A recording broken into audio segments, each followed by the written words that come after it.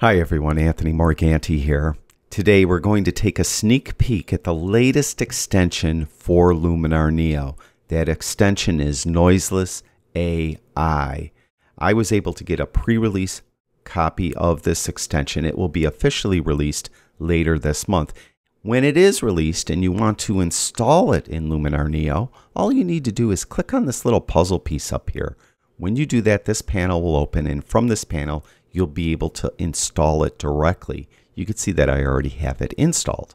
Now we're going to be working on this image. This is kind of my standard noisy image that I use for noise reduction applications. You can see that it has a considerable amount of noise. It was shot at a relatively high ISO of 12,800. Now once you have Noiseless AI installed and you want to use it, all you need to do is go to the edit panel as you normally would. You can see it's right over here in this new section called Extensions. Now I already did some editing to this image. When I open up this tool, Noiseless Raw, it's called here because this is a raw file, but the official name is Noiseless AI. When I open this up, it's actually going to temporarily remove the edits I did to it because, and I've mentioned this before, when you're reducing noise, it is more effective to reduce noise on an unedited raw file. It just does a better job. So what they do here is they just temporarily remove your edits and then will reduce the noise. And then once the noise is reduced, it will reapply your edits to the image. So you'll see when I open it up, the image will look different. It's going to be unedited then.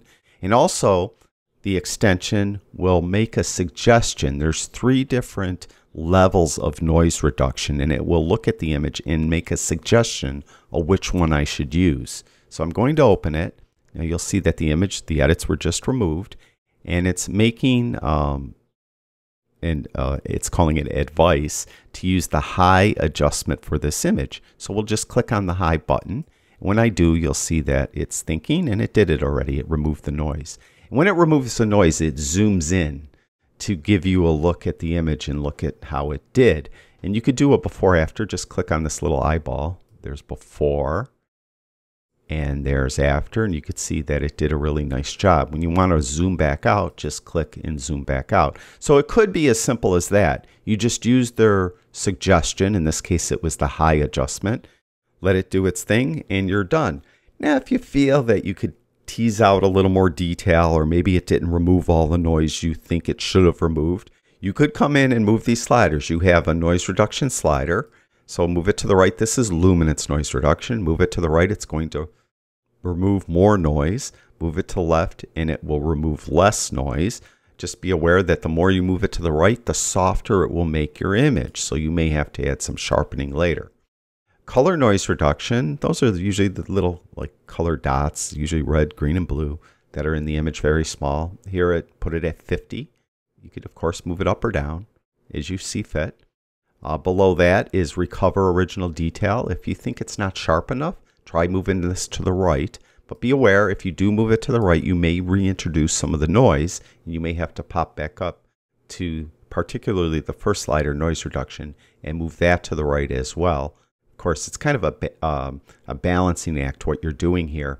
When you reduce noise, it tends to soften the image a little bit. Then when you recover original detail, you're bringing some sharpness back, but you're also reintroducing some of the noise. So you have to go back up and try to reduce more noise. Then you're softening it a little bit. So you have to have this kind of fine line that you have to walk to make sure that you have a really sharp image, but the noise is reduced.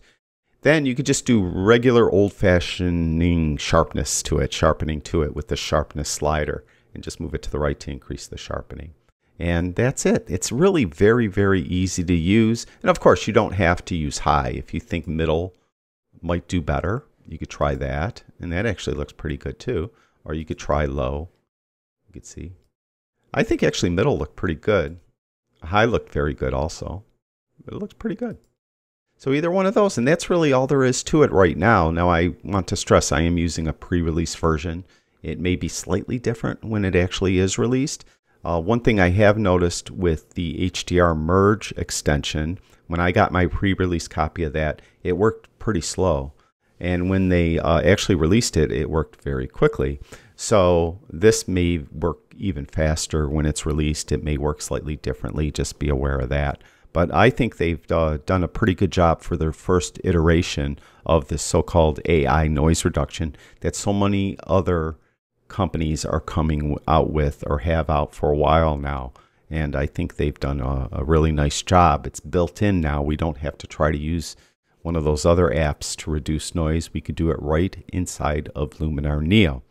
And that's it for this video. As soon as I know more, I'll let you know more about this extension and other extensions they have planned in the near future.